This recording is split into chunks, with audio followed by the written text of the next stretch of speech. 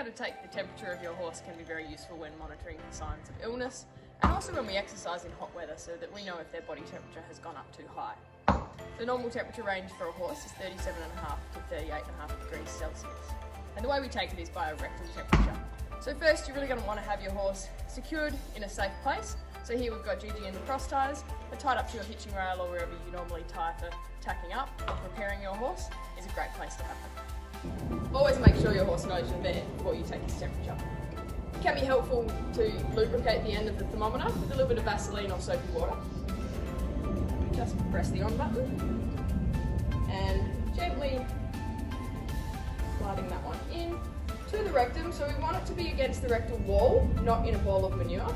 So think about making sure that it's coming parallel and touching the rectal wall.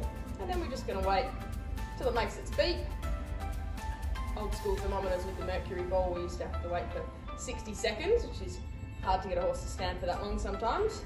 You want to hold on tight because you don't want your horse to wander off and the thermometer is left there. And we've got 38.1, so she's been standing in the sun and that's just well within range.